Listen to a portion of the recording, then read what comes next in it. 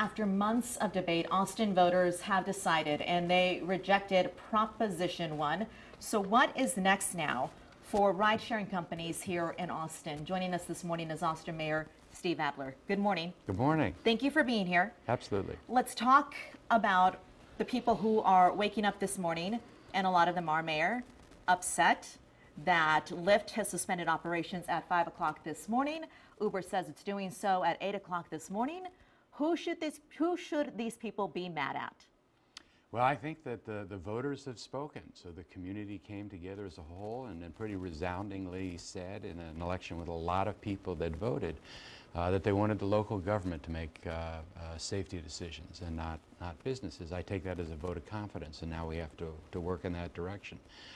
First, we want Uber and Lyft and TNCs working in the city, and I'm very eager to continue talking to Uber and Lyft if that's something they want to do, regardless of whether they leave the city or not. We're going to move forward and have mobility options in this city, and that's going to include TNCs, but how we get there and who we get there with is something that's going to have to be worked out. So go ahead, Mayor. I would say we're working with folks in the tech community right now to make sure that the TNCs that are here and operating have the best chance to succeed. We're even talking to some of them about creating a nonprofit TNC in the city. We're taking a look at increasing and expanding the mobility options that exist in the city, making sure we're not giving an unfair advantage to any measure of the ground transportation folks.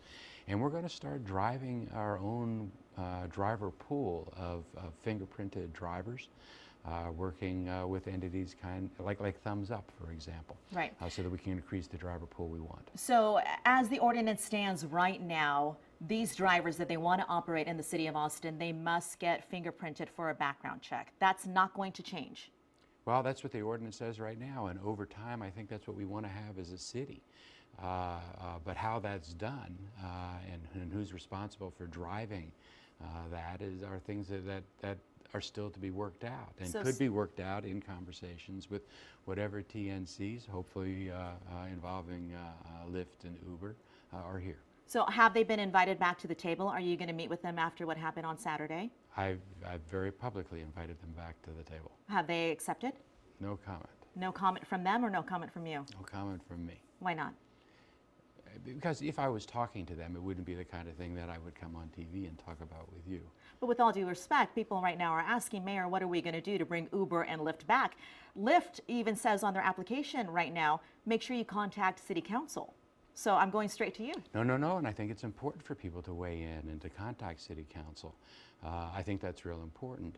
We're going to be talking to all of the TNC companies that are interested in working in this city, because it's important for us to have that option in our city, and we want to ensure that those folks are successful.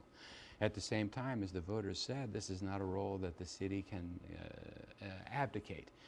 In terms of safety. It is important that we not try to apply 20th century industrial age regulation. As economies innovate and change, government has to innovate and change too. Is this going to hurt your chances to get that grant that Austin has been in the running for when it comes to transportation? I don't think it should. Austin is an innovative, creative community, and I think what we're doing here is Austin at its most innovative and creative. We came real close to having a solution back in January. Quite frankly, I think that we were innovating too quickly for Uber and Lyft. You know, they're big companies, and when you become a big company, you become a little less nimble and a little bit more set in your ways. But now's the time for us all to be innovative and creative. Okay, I look forward to hearing of Uber and Lyft decide that they want to come back to the table and talk to you and the rest of City Council. So I appreciate your time. Thank you so much. Thanks, Mayor. We'll see you later on.